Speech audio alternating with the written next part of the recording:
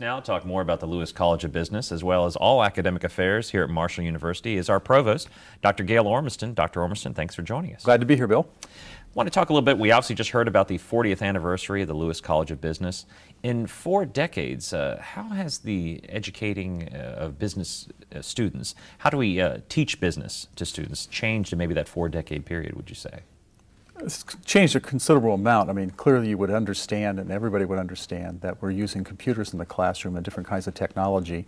We're connecting students with trading floors more directly, more experience in terms of understanding what the markets are doing on a daily basis, and sort of engaging them in actual real-time kinds of activity. And I think that we're probably seeing that increase in our own College of Business as well as other forms of our learning experience at Marshall. Excellent. It's not just a national market, but a global market, but also, I guess you would say, a 24-hour market as well. It's constant. It's 24/7. You know, we're learning about markets from around the globe constantly. We're watching the markets in Tokyo and in London and in Europe as well as in New York. Outstanding. Well, I know one recent change in one of the colleges is the College of Science has a new dean. Can you tell us a little bit about the new dean of College of Science? Be happy to. We conducted a national search.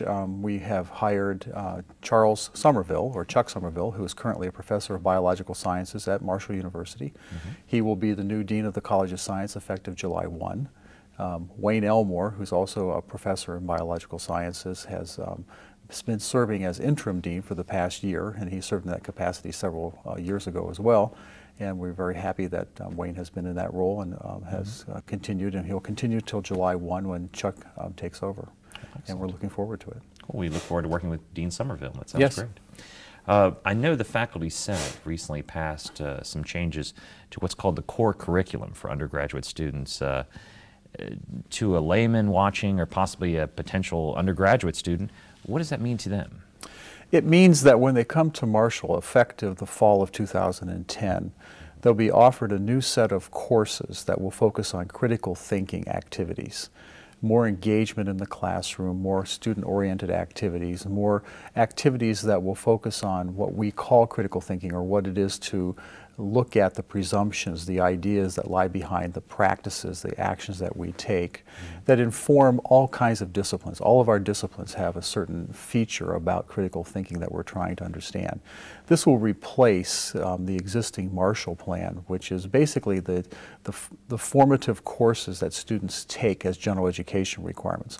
All universities have general education requirements. This is somewhere around 36 hours of general ed courses, courses that introduce or expose students to the disciplines. So they'll take basic courses in philosophy and religion, in comparative literature, in the sciences, perhaps in business, perhaps in journalism. They'll take some classes on media and the integrity of media. And what happens then is that students are exposed to the basic ideas of those courses. They will have had some critical thinking courses in advance of taking those classes, which will give them a new perspective on what those disciplines are like. And then as they move through those courses, they move into their major courses after they declare a major. Why is this important for undergraduate students, shall we say, as they either enter, quote, the outside world in the marketplace or go into graduate work?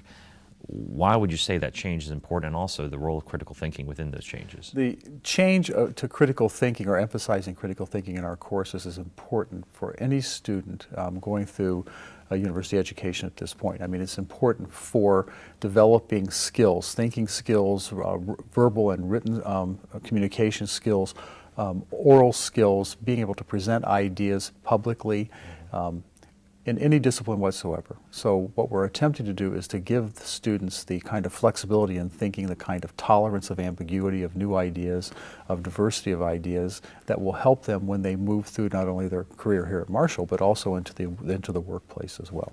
We really want our students to be known for having the capacity to think critically, to be flexible in very complex situations, and to be creative in their responses to those situations. And obviously, as you know, new jobs, new challenges, new fields of endeavor are created, this is going to better prepare them, I would think. Yeah, we're really preparing students for a future that we have no understanding of at this point. I mean, which is the nature of any future, obviously, but we're talking about problems that will be very complicated, that come out of healthcare situations, out of business decisions. I mean, if we think about our own financial situation in the country today. It takes some very creative thinking to respond to that financial situation on an individual level as well as on a collective level or a group level. And so we hope that our new core curriculum will provide students with the kind of tools that they'll need and they can use in any circumstance or any context when they leave the university. Very good.